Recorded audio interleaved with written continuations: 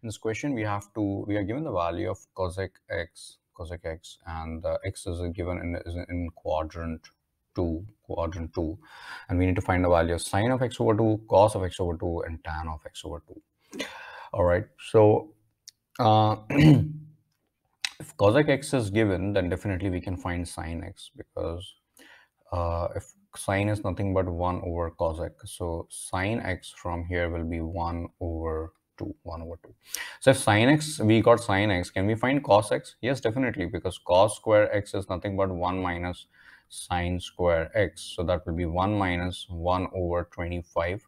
So this will become 24 over 25 cos square x. So the value of cos x will be, taking square root both sides, we have root of 24 over root 25 is anyway 5. But will cos x be positive? Not really, because in quadrant 2 cos is negative. So we are going to place a negative sign. And if we simplify 24, that will be 24 can be written as 4 times 6 over 5. This will be 2 root 6 over 5. This is the value of cosine of x. But this is not something which we need. That's an intermediate part to intermediate thing to what we need. Now we can use the half angle identity. Half angle identity. So half angle identity says that cos x will be 1 minus 2 sine square x over 2. So from here, if we rearrange, 2 sine square x over 2 will be 1 minus cos x, and that's where we need cos x. So sine x over 2 will be what, positive or negative? So let's find the range of x in that case.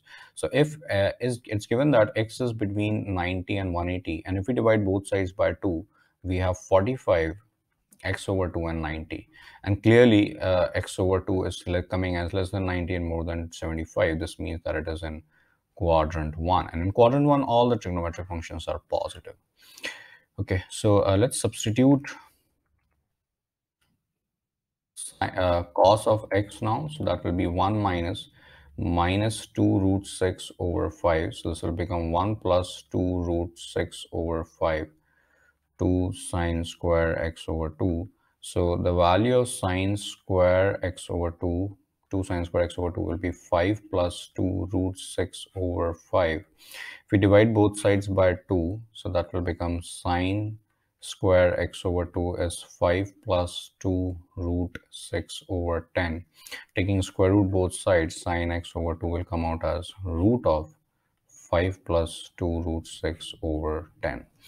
And since we have sine x over 2, we can definitely find cos of x over 2, because cos square x over 2 will be 1 minus sine square x over 2. So that will become 1 minus 5 plus 2 root 6 over 10, because the outside square root is just gone because there is a square already here. So if we take the common denominator as 10, that will become 10 minus 5 minus 2 root 6, which is 5 minus 2 root 6 over 10.